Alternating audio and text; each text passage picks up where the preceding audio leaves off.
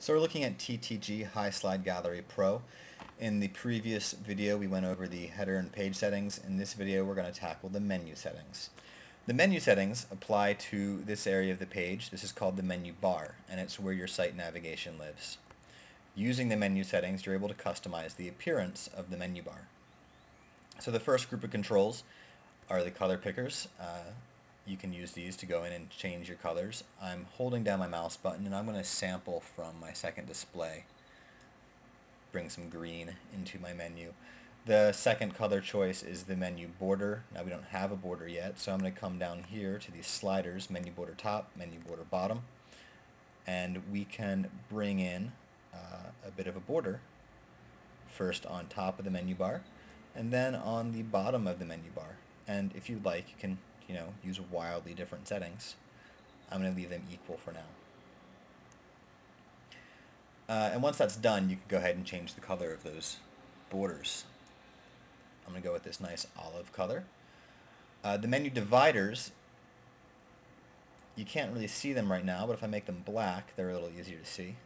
You can see that between the home and gallery index, between the gallery index and about, we have these vertical lines. So that's what that color picker is for. And if you don't like the vertical lines, well, you can change them. If you wanted to use, I don't know, slash, you could do that. If you'd like, you can put in words or any other string of characters that you might like to use to separate your menu items. If you don't want anything for a divider, you just leave that blank and hit enter, and then it all goes away. Now I'm going to go ahead and put my vertical lines back in. I'm going to leave them black, and we're going to move on to the next color picker, which is for the link color. Now this will affect only the color of the hyperlinks in your menu, nowhere else on the page. I'm going to make that black, and then I'm going to add in, I'm going to make the hover color for the hyperlinks this dark gray. Moving down the controls, we come to menu font families. This works just like other font family pickers elsewhere in the control pane. You can choose a preset stack, and then if you'd like, you can modify the font stack either by rearranging the hierarchy of fonts or by adding other fonts that you might prefer. The sliders, we can adjust the menu font size. We can adjust the spacing between menu items. So if I do this, my menu is going to become a little more spaced out, which is nice. Menu padding top lets you increase the amount of space above your menu items, and menu padding bottom lets you increase the amount of space below your menu items. And then the padding left and padding right sliders we will come back to. Coming down here, we have menu alignment. You can set that to the right, left, or center. Text decoration lets you put underlines beneath your menu hyperlinks. And then for font weight, you can choose either normal or bold. I think bold looks pretty lousy with this font, so I'm going to keep that at normal. So this is a standard identity plate over menu bar setup. There are a couple of other variations you can use though. For example, we can take the ID plate and we can drop that into the header or into the menu.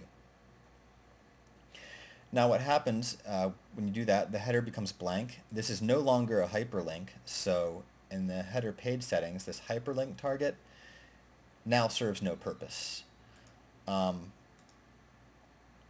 And we can use the header height to reduce the amount of dead space we have up there. Now if you want to leave a little bit of breathing room between the top of your menu bar and the browser window, you can do that, or you can just take this to 0 and get rid of that space altogether. Coming back down into menu settings, we're going to use the padding top and padding bottom sliders to give this menu bar enough space to accommodate the identity plate and look pretty nice. So I just did that with the top slider. If I wanted to, I could add a little more space to the bottom as well.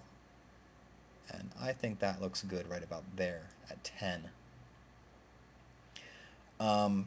If I want to run that menu bar straight up against the top of the browser window, we've already gotten rid of that header space, but we can also take the top border down to 0, and we can leave the border on the bottom to separate the header from the rest of the gallery.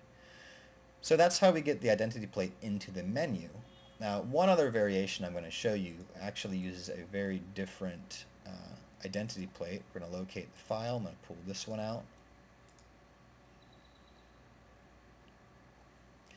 And what we're going to do with this is run it all the way against the left side of the gallery.